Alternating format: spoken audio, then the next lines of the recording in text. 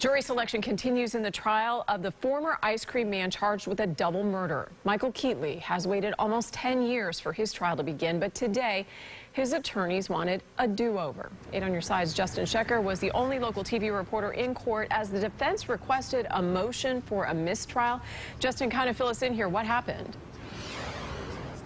Well, Jen, good evening. A potential juror made some comments that Michael Keetley and his defense team thought would prevent him from having a fair trial. I walked in this morning as the judge tossed that man out of the courtroom. Now, Michael Keetley is charged with 2 counts of first-degree murder and 4 counts of attempted murder, as laid out in this indictment dated December 16th, 2010. 49-year-old Michael Keetley stands trial as a double murder defendant.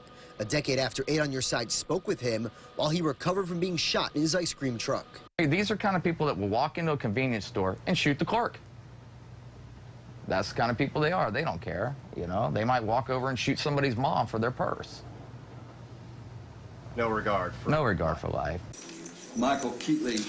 Deputies arrested Keetley in December 2010 for the shooting deaths of brothers Sergio and Juan Gutron. Prosecutors say he also wounded 4 other men during an early morning shooting spree on Thanksgiving in Ruskin. And investigators think he was seeking revenge from a person known as Creeper. We believe he went to the wrong residence and he had bad intelligence where this guy was. During the second day of jury selection, the judge kicked out a potential juror. Keetley's defense team argued his outburst infected the panel of nearly 60 people. The judge denied the motion to start over.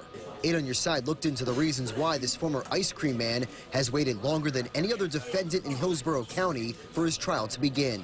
Keetley's original defense attorney passed away.